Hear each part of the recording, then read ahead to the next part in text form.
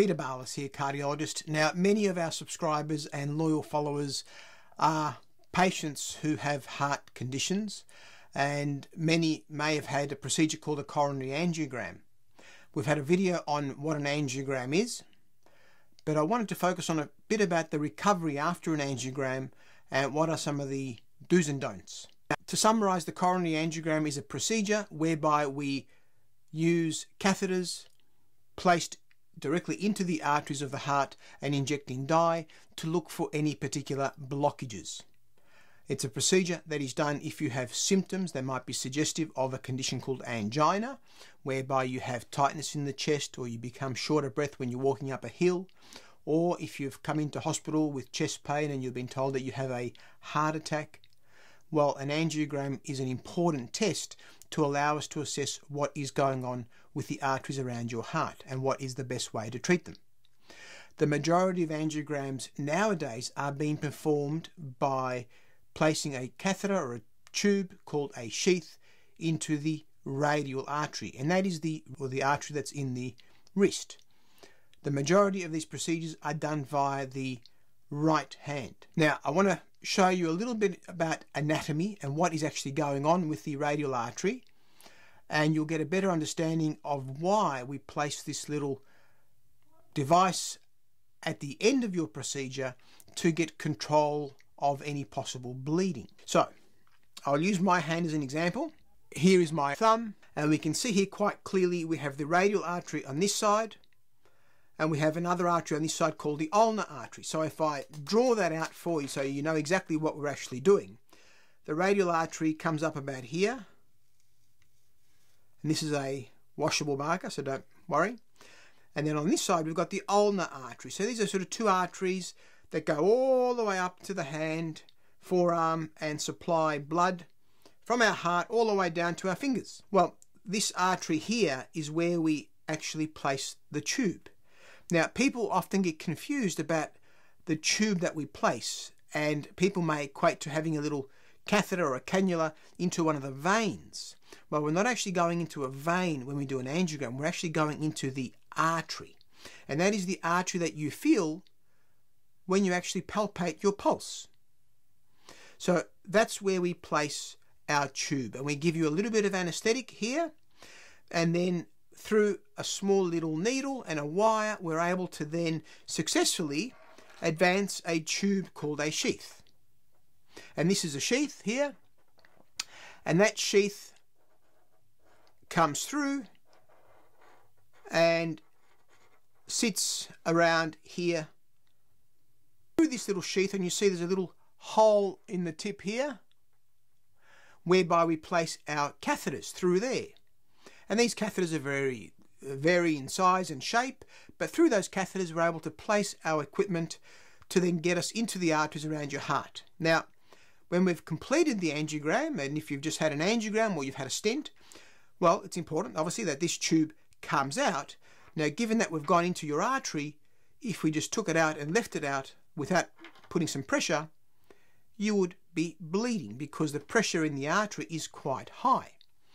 So what we do to achieve hemostasis, or to actually stop any possible bleeding from the angiogram, we use a contraption called a TR band.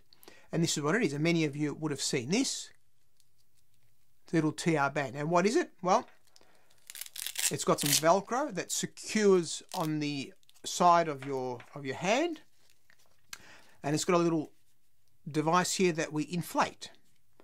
And inside this particular bit of plastic is a little inflatable balloon that actually applies pressure as we take the tube out. And I'll show you a bit of a demonstration. So what we do, we place this around here with a little green marker on top of where we've taken the tube out. Now, this has been done by one hand, so it's obviously a bit tricky, but it's placed like that. And then through here, we're able to successfully inflate by using a syringe. And we put some air, and that gets inflated. And there's a little balloon right on top of where the tube has come out. Once we put the pressure it inflates, and that then keeps quite firm pressure over the radial artery puncture to stop any possible bleeding. So here is the TR band, and it's got a little inflatable balloon here that is inflated, and it puts pressure on the radial artery to stop that from bleeding. And that normally stays there for several hours, 3 or 4 hours, and the staff in the recovery will be taking a little bit of air out each half hour to slowly keep an eye on whether you're oozing or whether there's any bleeding from that spot. Now, because that pressure, as I said, is high, there's often a risk of bruising or bleeding, and that's the important part of what this band does over the next few hours after you've had the procedure in recovery. Normally after 3 or so hours you'll have this device taken off, and the staff will observe your hand, have a feel of the pulse, ensure there's no ooze, there's no bleeding, and then it's safe often for you to go home on the same day. So because we've gone into the artery, and as I said, the artery is a high pressure part of the body versus one of the veins, so you might sort of see some of my veins here. These are low pressure, so you're less likely to have a lot of bruising or bleeding if you put a little cannula in the vein versus if we go into your artery. And through the artery, we need to be cautious about a few particular factors.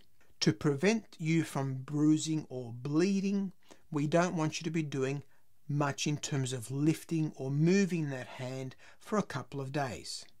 So we will say to you, don't sort of lift any shopping bags or any other bags, handbags on that side.